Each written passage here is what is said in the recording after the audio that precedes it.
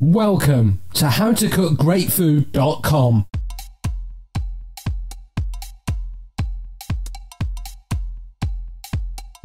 Hello, today we're going to be making a steak and kidney pie. Some of our ingredients, apart from the pastry, are on the table at the moment, and they are some chopped kidneys, so I've got their beef kidneys, some nice lean chopped beef cubes, I've got a small amount of chopped carrot, a small amount of chopped potatoes, I've got some bay leaves, salt, dried thyme, chopped mushrooms, onions, English mustard, and a glass or a small glass of bitter. So let's make the inside of the pie first, and then we'll get onto the pastry. Okay, so I've got a pan here, with a touch of oil in, like a centimetre or so. Some people use suet, or they use some lard. I'm just going for a straight oil. I'm going to put my onions in.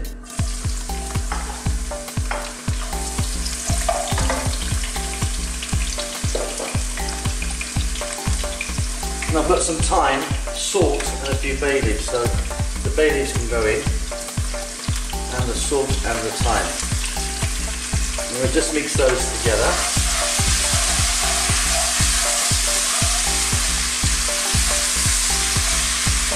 I'm going to add some pepper, but we'll do that later on.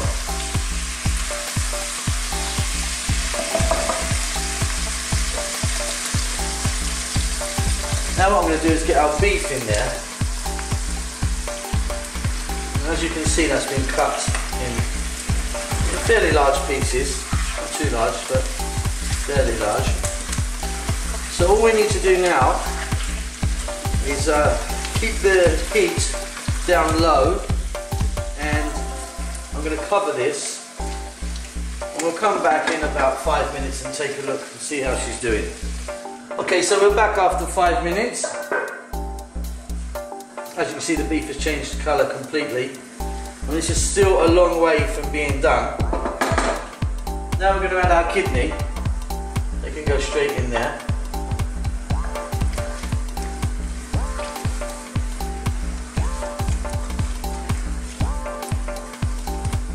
Some people use a 50-50 mix. I don't. I use a 75-25 beef to kidney. So they're looking quite good. Now what I'm going to do is I'm going to add these vegetables. Just a little bit of carrot. There's a big one there. A little bit of carrot and some chopped potato. These will cook down to nothing. They'll actually disappear in the pie once it's ready. But we'll add to thicken it up. We may add a little bit of flour as well, we'll see. It may not be necessary, but we'll have a look. Alright, so look, what we're going to do now is get the lid back on. Let's give it another 5 minutes, and I'll be back. Okay, so we've been away for a little while now. As you can see, this is cooking very nicely. Those vegetables are kind of pretty much broken down. Now I'm going to add the mushrooms. Again, this looks like quite a lot of mushrooms, but they'll cook down to nothing. They hold a lot of water, they'll release a lot of that. So we're just going to stir these in. Now what I'm going to do is I'm going to add some English mustard. Quite a lot of this. This is about 2 teaspoons. Now it has to be English mustard. I mean, it's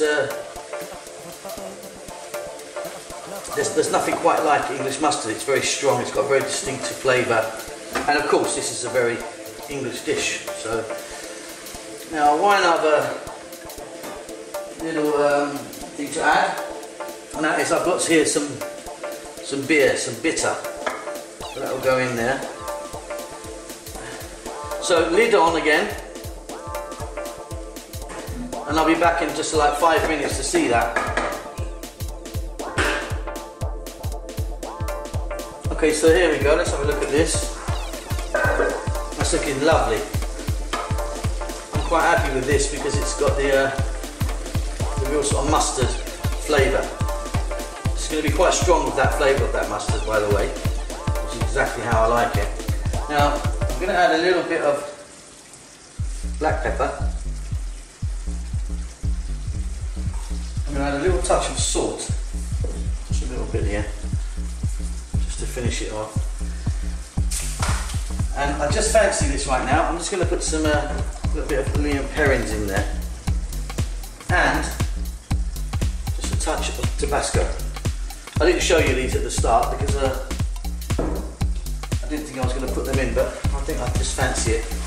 So yeah, I'll just put a little splash in there. You don't have to do that if you don't want to. So this pie filling is ready. This beef is really nice and tender. The kidneys are cooked in really nicely. And that's it, it's ready, absolutely ready. I'm going to turn that off and now we'll get on to the pastry. Okay, so the pie filling is done. We're now got to get the actual pie sorted out. So I've got a decent sized tray here. I'm just going to put some oil in there. This is just to stop it sticking. You don't need too much, just sort of cover it around. So it helps. I'm putting some on the edge as well. Right, now I've already rolled some flour out, some shortcrust cut pastry here.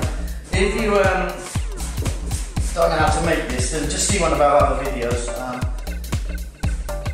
Explain all. So we're going to literally pop this in, and just fold her in so she touches the bottom and the sides. Making this pastry fairly thick as well, you know. I want a kind of nice base on it. Plus the sauce is quite wet. Alright, so we're okay there. So just press her in like that.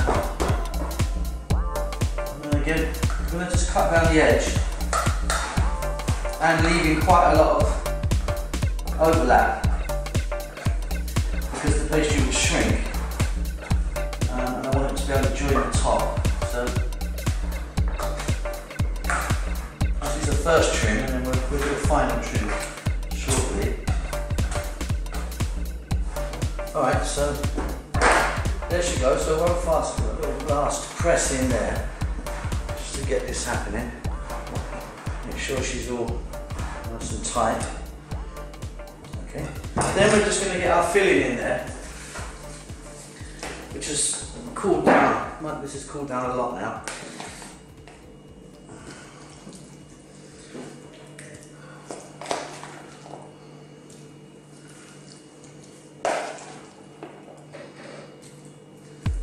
So we're going to fill it right up. Now the bay leaves knocking around, you can take them out. No one wants those in their pie slice when they get it.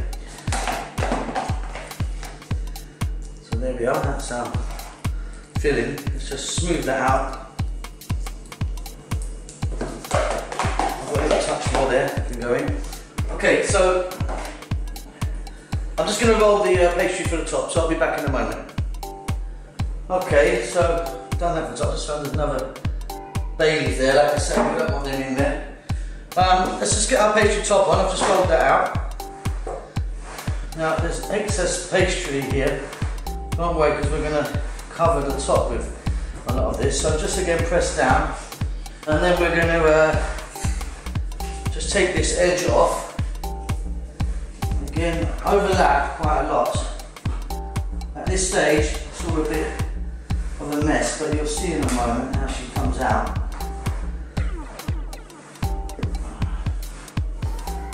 So I've got a hole in the top here, which I've deliberately done, because I just want you to see how to overcome anything like that, because it happens quite often. We're actually going to lattice this somewhat. What I'm doing at the moment is I'm just pressing in and joining the two pastries together around the edge. We'll do a final trim in a moment. So we've got some spare pastry here, as you can see. So if we cut a strip into a square, or a rectangle in this case, and let's just cut some strips off here. These are fairly chunky sized ones. And then what we're going to do, and you can start by laying these across in a patchwork kind of fashion. We'll do some more of those.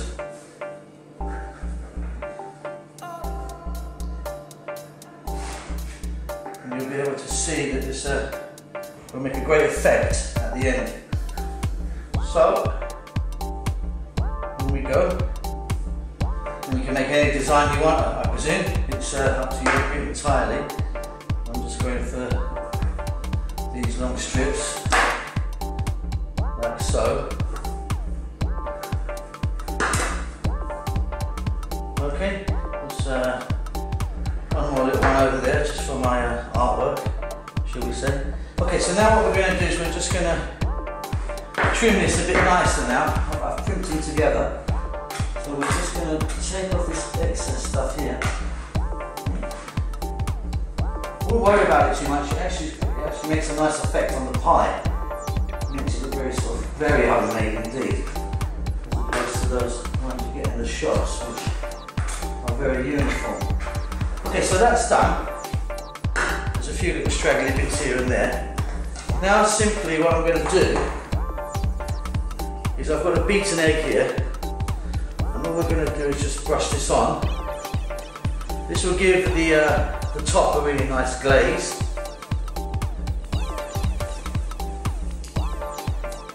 And it seals all these, it's like a glue for these little pieces of lattice type things we've put on. So, that, my friends, is it. Now we're going to put this in the oven. Now I'm not going to tell you gas mark this, gas mark that, Fahrenheit this, because everyone's ovens seem to be completely different.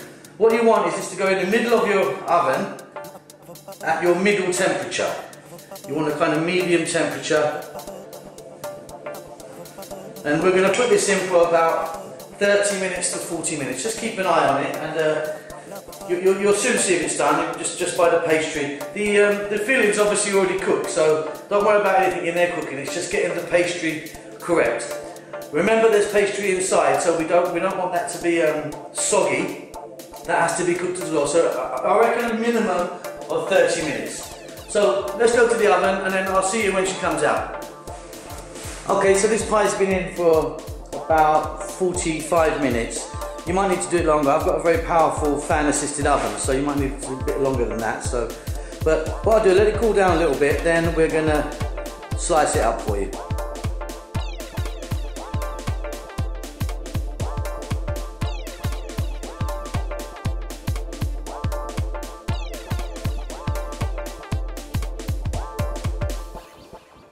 howtocookgreatfood.com. Don't forget to subscribe to our channel.